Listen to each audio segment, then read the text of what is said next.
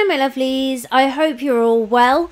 So we are doing in our Dreaming Tree event this month, we're doing 3 of the Dreaming Tree fairy houses, and today we're going to look at the Dragonfly Fairy house. We're going to look at bringing it into Design Space and how we get it cut ready so that when you come to the event all your pieces are cut and we can just put them together. For those of you that don't know, in our group UK Cricut Creators, we do weekly free virtual events. These are great fun. You have to be a member of the group to be able to join them, but they're very informative and we do lots of different things. But something we do every month is we do a Dreaming Tree project. So this is the Dragonfly Fairy house. I'm going to add it to my cart and download it.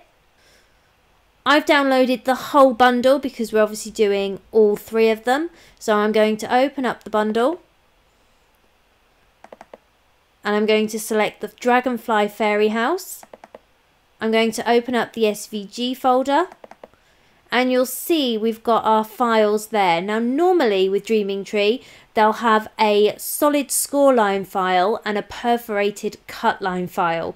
With these, they've only got the perforated cuts. You can select those cut lines and turn them into score lines, but I actually prefer to keep them as perforated cuts because I find you get a much nicer fold. I'm going to hold down my Shift key and select all of my pieces. I'm going to copy them,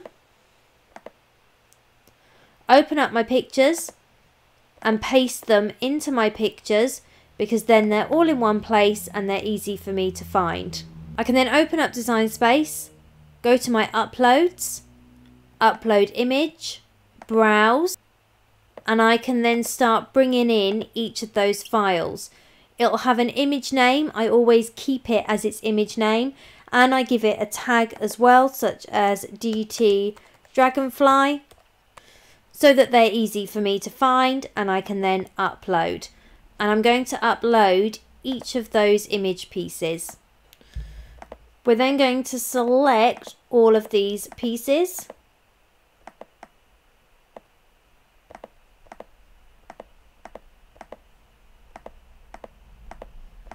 And you should have 16 of them and we can then insert to our canvas. So first things first, we're going to select one of these panels with the perforated lines. I'm going to keep them as perforated cuts, but if you want to change them to score, you're just going to come over to operation and change them to a score. So this one here is set to 12 by 12. And it's part of the roof under here. And you can see just a little bit of that white peeking through. So you will see it, but you'll only just see it. I'm going to duplicate it. And this is, of course, if I want to cut them out in A4 sheets. If I'm going to keep them as 12 by 12, all I need to do is attach each of our score lines or cut lines, depending on what we're doing, and then go to make it. But if I want them to be A4, I need to do a little bit of work. So I'm going to select the base panel on this one. I'm going to go to my contour. I'm going to hide all contours, and then I'm just going to bring back those 2 roof elements. I can then select our perforated cut lines. In our layers panel, open up the contour and remove those. I can then attach those together. With this one, I'm going to select the base cut in my layers panel, open up my contour, and just contour away these 2 top pieces. And then again, I'm going to select those perforated cuts and remove them. I can then close that down and attach those together. That section's now ready. This is already set to A4 and you'll see those are those beautiful swirls that you can see on our dandelion and also the middle element of our dandelion. So I'm going to put those over there. We've then got our vellum pieces, which again are set to A4. And you can see them there in all the window and doors and the side panels. Our 2 wood grain pattern pieces are set to A4. And that's the front panel and the back panel on our house. Our white glitter elements are already set to A4. And we can see them there around the door frame and around the roof. Our green flower leaf is already set to A4. And that's the lighter green on our flower. Our windows, our doors and our dragonfly is already set to A4. And you can see them in that lilac purple there. Our green square is already set to A4. And you can see it just poking through at the base there. The 2 black pieces of our dragonfly bodies are already ready. And we can just see them there. Our 2 flowers are also set to A4. However, if we zoom in on them, you'll see they've both got these tiny little squares that don't need to be there. So I'm just going to open up my contour away the square on that one, and then contour away the square on this one. And you can see our 2 flower pieces there. We just need to attach those 2 perforated cuts to our door element. And then all those pieces there are ready. So that leaves us with these ones. So this one's already set to A4. You can see that it's going to create part of that base. And you'll see some of these, and some of these will be hidden. But these and part of this one want to be the same colour. So I'm going to leave that one as it is. This one, I'm going to duplicate it.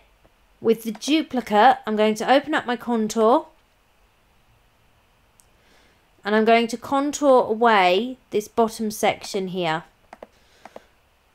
I can delete that perforated cut, I don't need it. And then with this top one, again, I'm going to select the base cut. I'm going to open up my contour. And I'm going to take away that top section. And then I'm going to attach those 4 little perforated cuts. So that's those done. This piece here is set to 12 by 12, and also I want to separate my dragonfly. So I'm going to duplicate it, and I'm going to duplicate it 3 times. So with that first duplicate, I'm just going to take away straight away all of those perforated cuts. So I'm going to delete those. And then with the main cut, I'm going to open up my contour. Hide all my contours. Bring back my dragonfly. And then remove that top contour. And I'm then going to make him a different colour. So with this duplicate, again, I'm going to select the main base cut, open up my contour. I can take away my dragonfly. And I'm going to take away these 2 pieces here as well.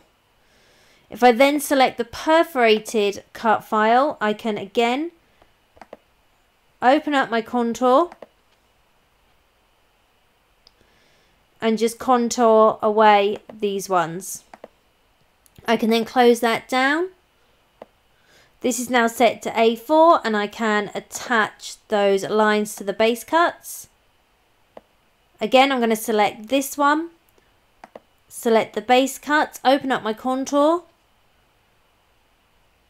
and I can contour away this whole section here. Close that down. Select the perforated cuts and contour away the ones that I don't need. We can then close that down and attach those pieces together.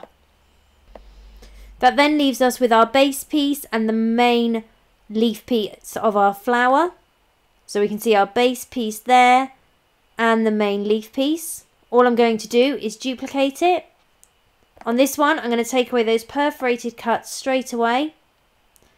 and then contour away that base piece. So I'm left with just my leaf.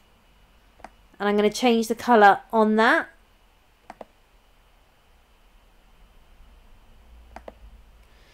And then with this one, I'm going to select the base cut, open up my contour, and just contour away that leaf. And then of course I can attach those perforated cut lines to that base. And that is it ready to cut in A4. So I can then go to make it. We are going to need everything cut ready for this event, and also if you've got any inking to do, so you might want to ink the flowers for example, that needs to be done before the event on this one because we are on quite a tight time schedule on this one. So we do want to get it built quite quickly. So everything needs to be ready. If you've got any comments or questions, you can ask them below or you can ask them on the event post in the group. As always, thank you so much for watching and we look forward to building with you. Bye!